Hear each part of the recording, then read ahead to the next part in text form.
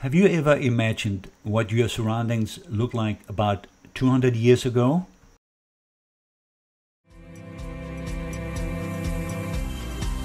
Well, if you lived in the Great Plains of North America, the scenery would be very much different. You would have enormous herds of bison and many other animals.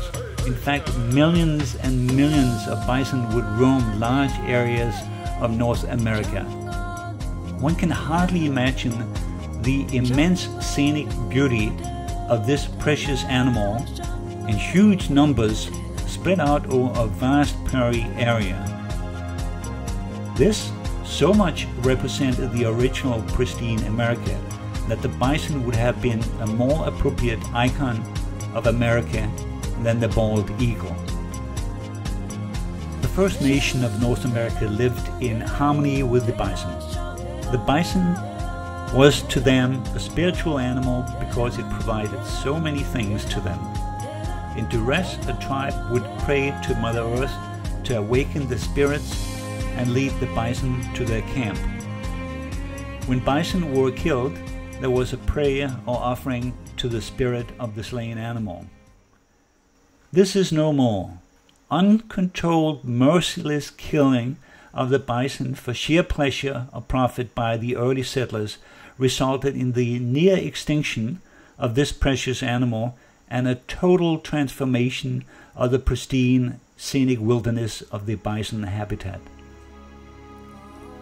Parts of Tanzania, like the Serengeti, so wisely protected as national parks, are perhaps the only place left in the world where you can experience something similar to the original bison prairie areas of the Great Plains of North America. Please join me on a safari in Tanzania.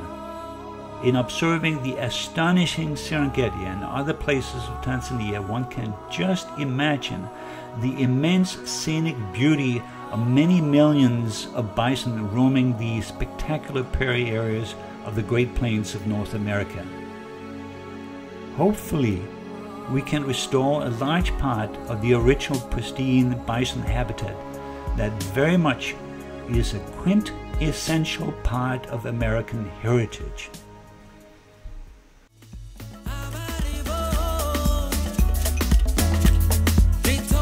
We will travel to the northern part of Tanzania and visit 3 national parks. First, we will visit Arusha National Park at the foothills of Mount Meru.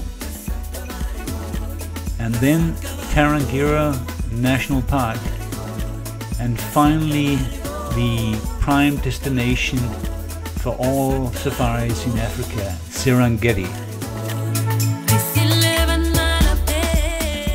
If you arrive on an international flight in Dar es Salaam, there are several local airlines that can bring you to Arusha, the so-called safari capital of Tanzania. Arriving in Arusha, you will be quite close to Mount Meru and have the option of several excellent lodges in this area, ideal for a 1 to 2 day safari in nearby Arusha National Park.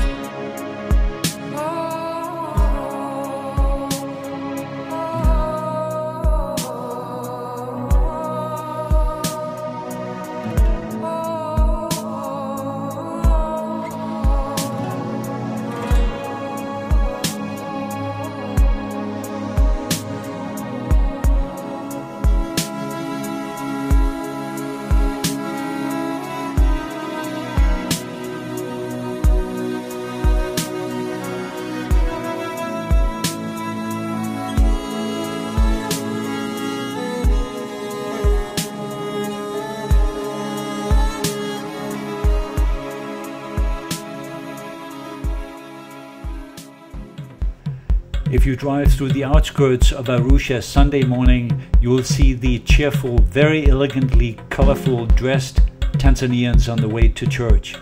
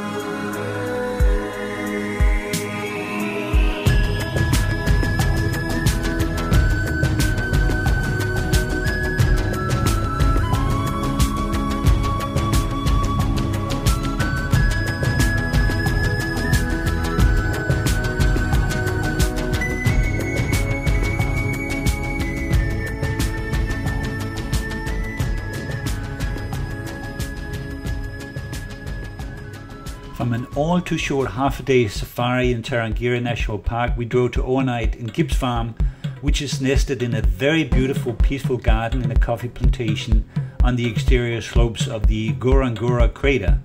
The local people employed by Gibbs Farm were very friendly with a most delightful, happy Tanzanian personality. In driving from Gibbs Farm to Manyara airstrip, you will likely often see people from the legendary Maasai tribe. The flight to Serengeti crosses the Ngorongoro crater, a very popular safari destination with abundant, easy to spot wildlife. From the air you'll be amazed by the size of the adjoining Ngorongoro Conservation Area and Serengeti, combined larger than Belgium or Maryland and roughly the size of Denmark or Holland. Driving from the tiny Lamai airstrip to the safari camp, you will be absolutely amazed by the beauty and sheer size of the pristine savanna all around you.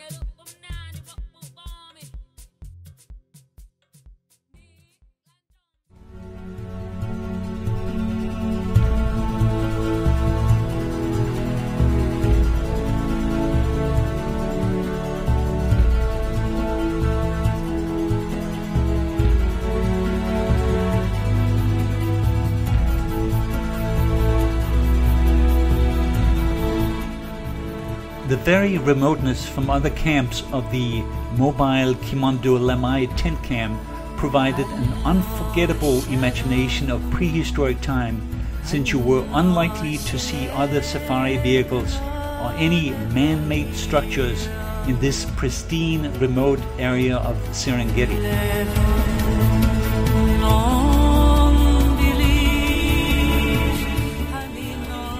Most tent camps provide very comfortable facilities for their guests. You are all treated in a very VIP fashion, ensuring a most relaxing and enjoyable safari experience.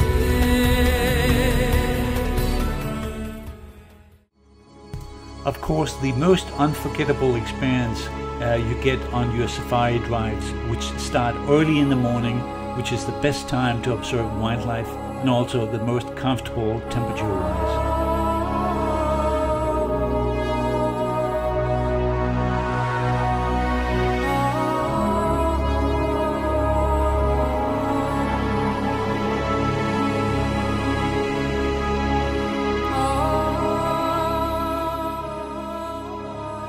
From elevated parts of Serengeti, you have a vista of a breathtakingly beautiful landscape, in all directions dotted with a variety of wild animals as far as you can see. It is absolutely spectacular and difficult to capture on film or photos. You simply have to be there. The old saying, "It is difficult to describe," takes on a whole new meaning when visiting Serengeti. During the day, the big cats mostly sleep in a shady spot and are often difficult to find unless you have a trained eye, which fortunately most safari guides have.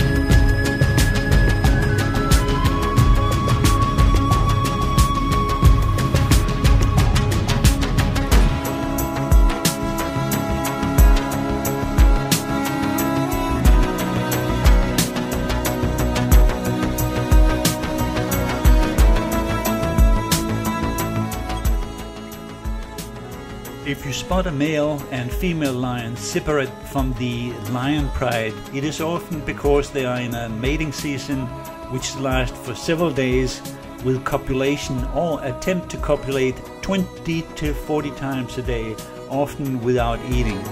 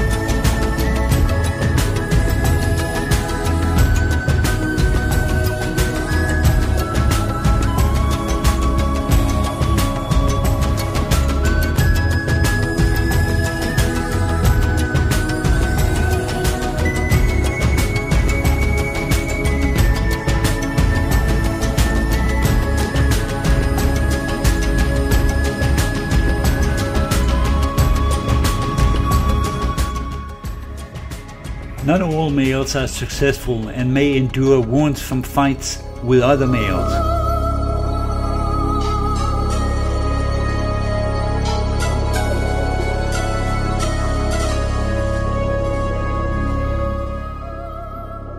A large pride of lions can take down the giraffe. Naturally, the giraffes have watchful eyes and are often observing the location of lions, which can be helpful in finding the lions. This male and female lion are in luck and had the fortune of the lion pride bringing a captured wildebeest for food, so the couple can continue their business of mating for the benefit of the pride.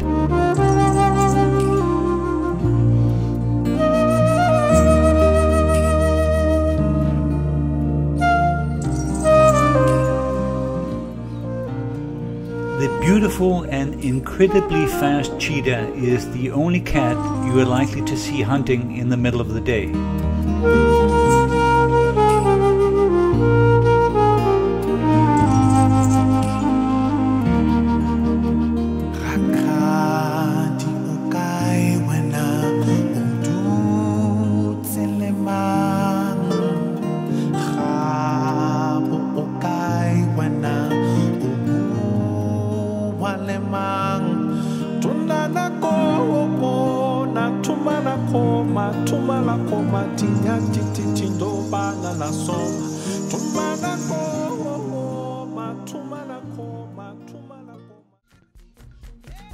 When the cheetah captures a small animal, it will have to eat as much of it quickly. It is not able to protect its food from larger cats or hyenas. About 250,000 wildebeest and other animals die during the annual migration through Serengeti from thirst, hunger, exhaustion, diseases, and predators. This provides plenty of food for scavengers like the hyenas, vultures, jackals, and other animals, adding to the great wildlife diversity of Serengeti.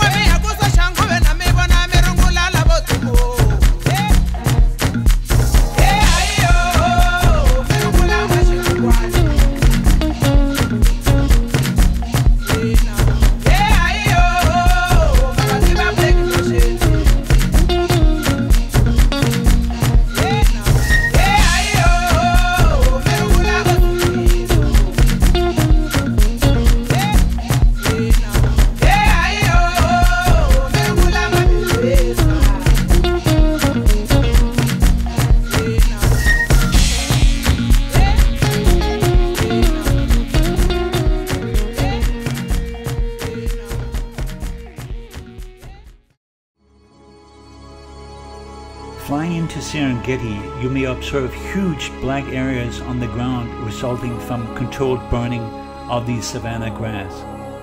This stimulates the generation of new and more nutritious grass, supporting the many millions of grazing wild animals. It also maintains an open savanna where you have an unobstructed view of immense areas of breathtakingly beautiful scenery and wildlife viewing.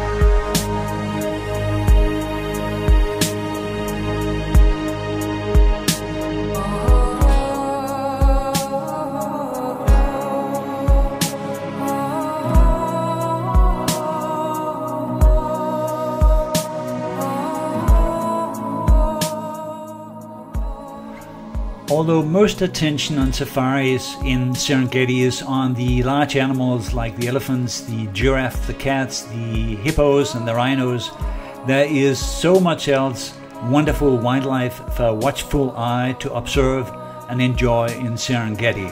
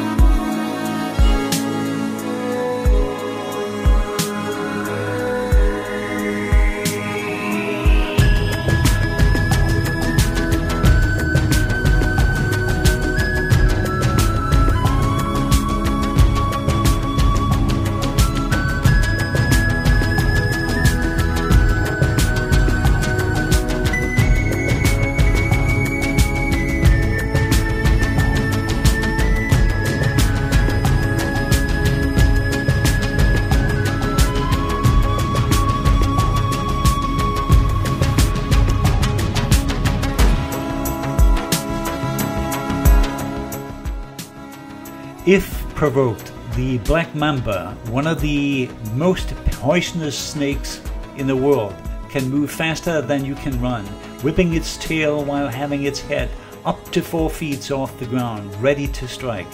An insanely frightening sight. Be careful, even in an open vehicle.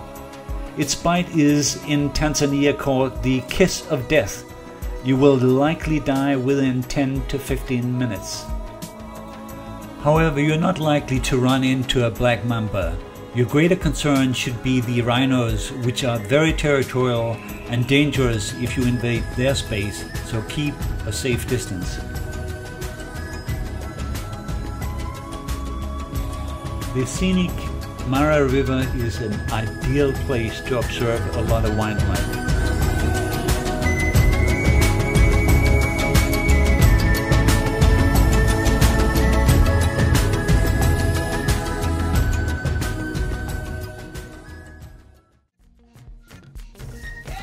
In all its beauty, the Mara River is also a dangerous place for the huge number of wildebeest and other animals that cross the river twice in their yearly migration. Large crocodiles take their toll, but a greater hazard is the probability of broken bones in the very uneven terrain of the river, or being stamped to death in the total chaotic crossing, resulting in many corpses of wildebeest at the various crossing points of the river.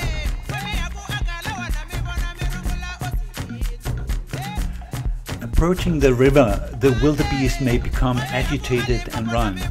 Their flock instinct is to be part of a big group, reducing the chances of being grabbed by a crocodile.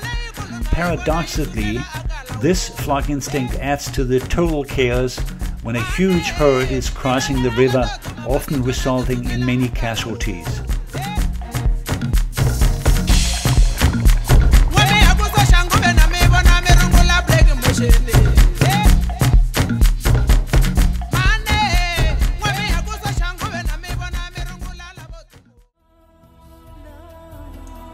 Once past the river, the big herd of wildebeest can relax to continue their migration north in the beautiful huge area of Serengeti's savanna stretching well into Kenya.